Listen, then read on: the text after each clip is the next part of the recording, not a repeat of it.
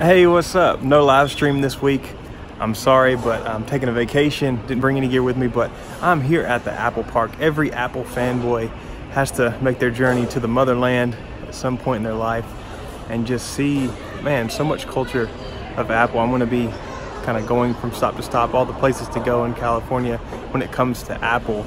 But I started here at Apple Park and it's just so beautiful. I'm on top of the visitor center. They kind of have an observatory where you can see the park behind me.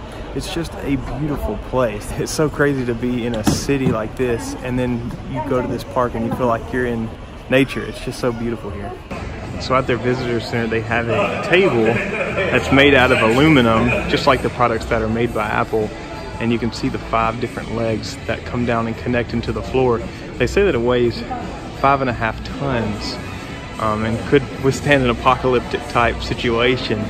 And they have this AR experience where you can, you know, in a augmented reality way, visit the actual campus. Of course, you're not allowed on the facility. At the center of the visitor center, there's an Apple store similar to the rest, but you'll find some exclusive merchandise and Apple Park souvenirs. Unlike other stores, it also has a cafe with drinks and snacks. And while I was in California, I had to drive by Infinite Loop, which is Apple's old headquarters that they still use today. So more important than the Apple Park and everything new, this is where it all started. Right there in that garage is where they built about the first maybe 75 Apple computers and sold to a local computer shop. It's just amazing to see this, and then of course what they've built, the empire that's been built from the legacy of Steve Jobs. Wow, man, it's so awesome.